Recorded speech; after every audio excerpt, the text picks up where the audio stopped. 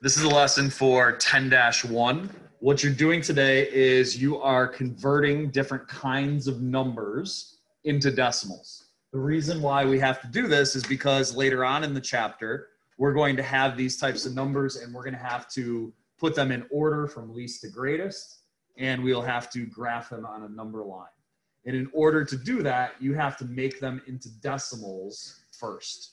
So the first slide here says, name as many forms of numbers as you can think of. Well, I'm just going to tell you, there are decimals, there are fractions, there are mixed numbers, square roots, something called cube roots that you're going to learn about today, and then percents. Those are the different types of numbers that we're talking about.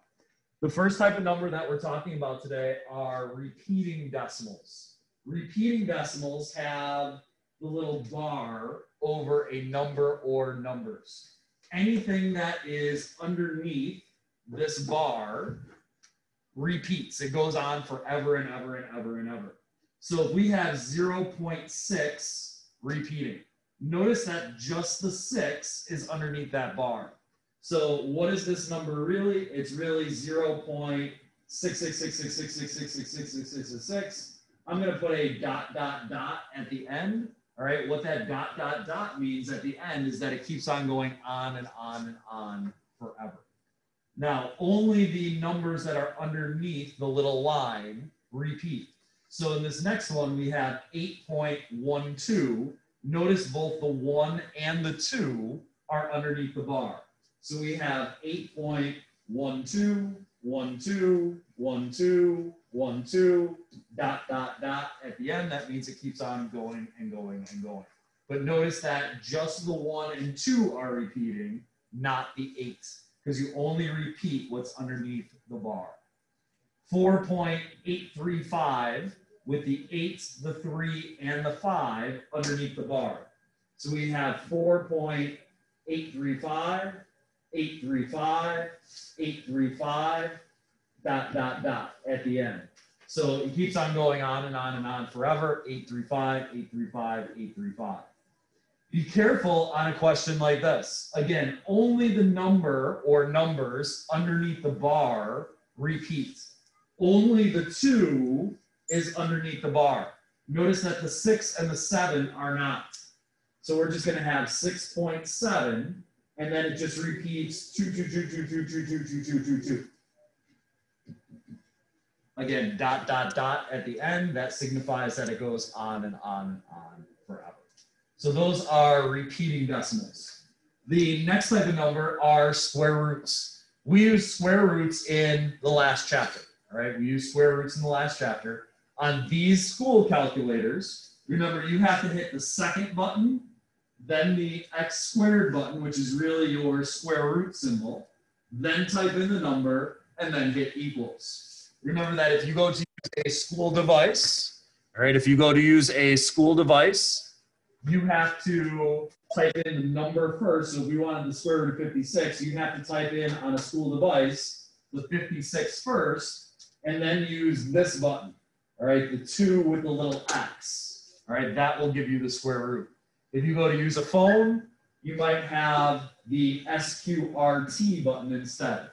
You might have to do SQRT, then the number, or the number and then SQRT. Every calculator works a little bit differently. So if we go to type in the square root of 64, you're going to hit the second button, then the x squared button, which is really the square root symbol. Then type in 64 and hit equals. You get 8. It's 8 because 8 times 8 is 64. That's what the square root really says. It says what number times the same number gives you whatever underneath the little square root symbol. The square root of 65. You're going to have answers today, just like you had in the last chapter, that when you type in the square root, like the square root of 65 here, you get a big, long, ugly decimal answer. That keeps on going on and on forever. It will fill the whole entire screen on the calculator, and it doesn't repeat anywhere. Negative square root of 65. Now the negative square root of 65, you're just going to type in the negative button first. make sure you don't type in the square root of negative 65. If you go to type in the square root of negative 65 and put that negative sign right here instead, right in front of the 65, you'll get the wrong answer every time. You'll get an error on the calculator. So make sure when the negative sign is out in front, it's just going to make your answer negative. So instead of positive 8.06 blah, blah, blah, we would have negative 8.06 blah, blah, blah. All that negative sign does is make your answer negative. But again, you have to type in the negative sign first when you go to type it in. Don't type in the square root of negative 65. It doesn't work that way. So you know how to do square roots from the last chapter. This is brand new for everybody. If you're not paying attention right now, you're going to be totally lost and confused because you have never used this button before. Something called the cube root. Now, with the cube root, notice how it looks like the square root, except we have a 3 there, all right? Remember from the square root, even on the device calculators, we had a 2 here, all right? Because it was like 8 times 8 is 64, or 7 times 7 is 49, or 10 times 10 is 100. That's the square root, where we multiplied the number out twice. What the cube root does is it's multiplying the number out 3 times. The number times the same number times the same number, that equals 8 in the end. How you use the calculators that we have here in school, you have to type in the number 3 first. That number 3 says, hey, we're going to use the cube root. We have to type in 3, then the second button, then the caret button. Now, above the caret button on your calculator is this symbol right here, which is really that symbol. It's the square root with the little x there. What that x is, by typing in the 3 here, we're actually sticking that 3 in right there to take the cube root of the number. So 3, second button, caret button, then your number, and hit equals, all right? So when you go to type that into the calculator, 3, second button, caret button, 8, hit equals, and you'll get an answer of 2. It's 2 because 2 times 2 times 2 is 8. You think it would be 6, but it's not. 2 times 2 is 4. 4 times 2 is 8. The cube root of 9. 3, second button, caret button, 9, and hit equals. You get 2.080083823, blah, blah, blah. All right, big, long, ugly decimals. Now, let me show you how to do this on the device, all right? On the device, it works a little bit differently. On the device, we need to take a look at the calculator. On the calculator, you will not see a cube root symbol when it says standard, all right? When it says standard, you won't see it. You have to click these 3 little lines to change it to a scientific calculator, all right? We've changed it to a scientific calculator. Now, you still don't see the cube root button, all right? What you have to do is you have to hit this, see the second button in the upper left-hand corner, all right, right underneath the word trigonometry, all right? We have that second button. Look at, see where the square root button is? Watch what happens to the square root button when I hit that second button. When I hit second, notice that it changed to a cube root button instead. All right, so you have to hit the second button. All right, you have to hit the second button, and then it changes it to a cube root. So when you go to type in a number like 8, you have to type in 8, then hit the second button and the cube root button. Notice it even comes up with cube root right there. When you do the square root, it says square root. When you're doing the cube root, it'll say we're taking the cube root of 8. So again, let me show that to you again. All right, let's clear out. All right, let's clear this out. Let's go back to the standard calculator. So again, on the standard calculator, the cube root is not there. You have to hit these 3 little lines, change it to a scientific calculator. Then if we wanted the cube root of 8, you type in 8 first, hit the second button, then it changes it to the cube root button, which is the square root button with the little 3 there. And it does the cube root for you. So that's how you do it using the school devices or a laptop or a desktop calculator. You could also go right into Google. If you go to google.com and you type in cube root of whatever number and hit search, it'll come up with the cube root right away. All right, that's another way to do it. You can do the same thing with square root. All right, so that's a way to get around it. So the next thing, the next type of number, all right, those were cube roots. The next type of number are percents. Now, with percents, there is a percent button on the school calculator. The school calculator, you're going to type in the number first. So if we wanted 56%, you would type in 56 first, then the second button, then the left-hand side parenthesis. When you take a look at these calculators, the left-hand side parenthesis is right above the 8. Right? It's right above the 8. So we have to hit 56, the second button, then the left-hand side parenthesis. We're hitting that left-hand side parenthesis because right above that left-hand side parenthesis is the percent symbol. It's one of those purple symbols. That's why we have to hit the second button first. When you type that into the calculator, it will give you your answer, and the answer to 56% is 0.56. Type in 7, second button, and then the percent sign, you get 0.07. We're going to do that first. We're going to do that next. Yep. For 6.5%, all right, for 6.5%, you have 0.065. Now, on the calculators that are on the school devices, there is a percent button. Now, it's not in the scientific, all right? It is in the standard. So if you're still on scientific, you would have to switch it over to standard, all right? Notice that there is a percent button in that left-hand corner.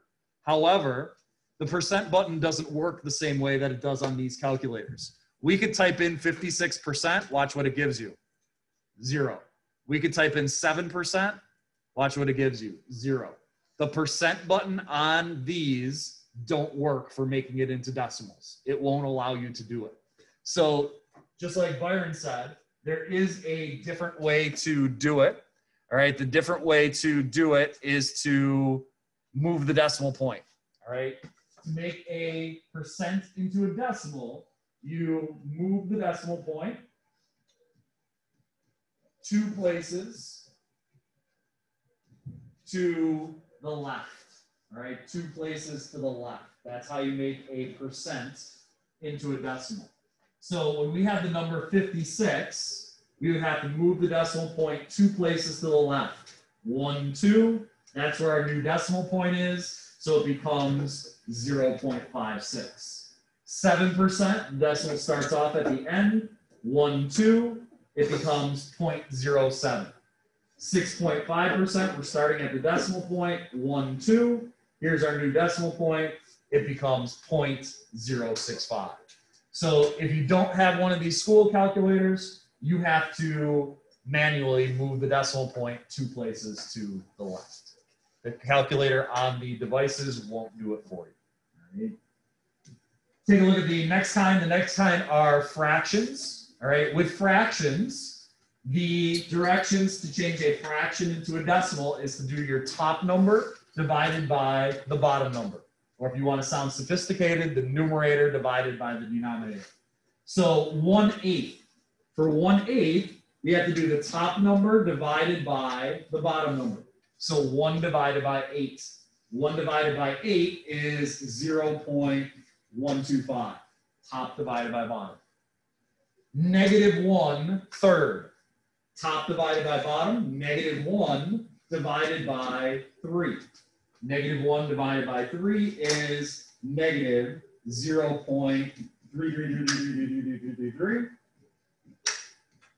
Or you could write it as -0.3 repeating. Be very careful on one like this. Notice how they're trying to trick you on this one.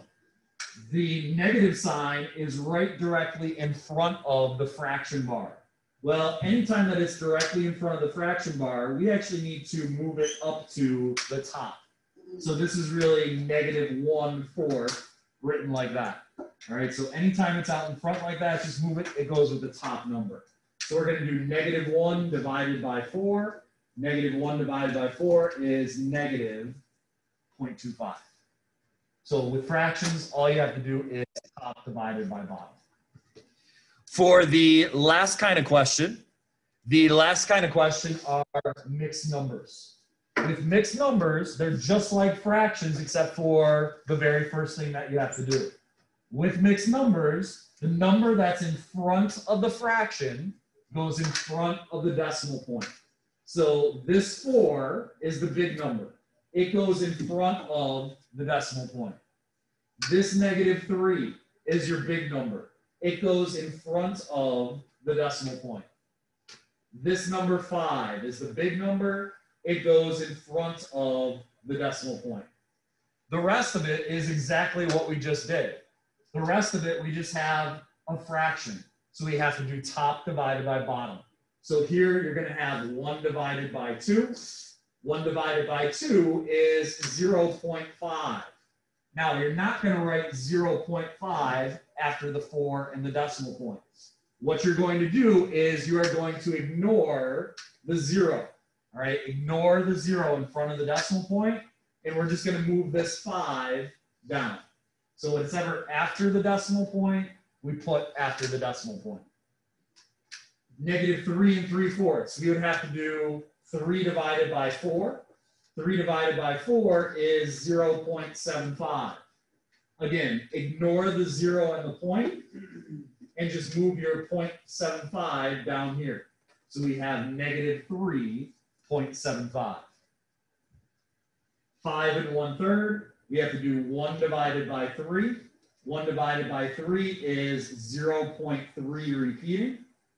So again, ignore the 0, just move the 0.3 repeating after the decimal point. Go ahead and try these 7 questions on your own, please. All right, go ahead and try these 7 on your own, please. I'll give you about 1 minute.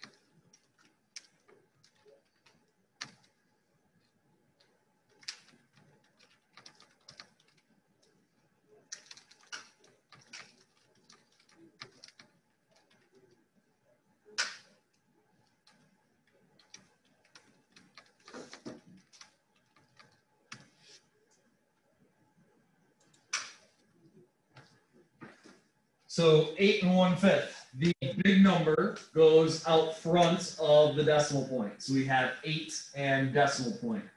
Then we have a fraction, 1 divided by 5. Top divided by bottom.